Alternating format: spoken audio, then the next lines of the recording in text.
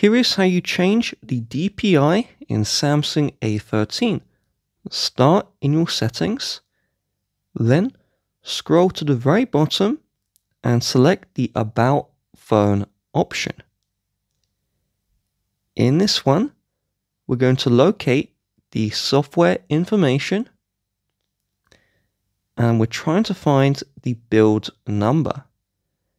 Tap this build number and keep on tapping until it wants your login. Provide your login, and now developer mode has been enabled. Head to the home page settings, and now below About Phone, we have developer options.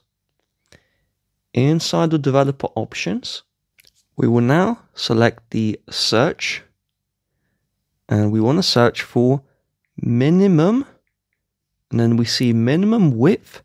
Select this one, and then we see the minimum width.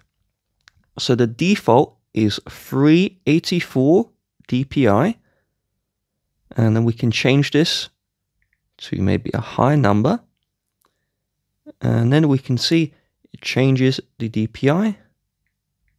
There we go.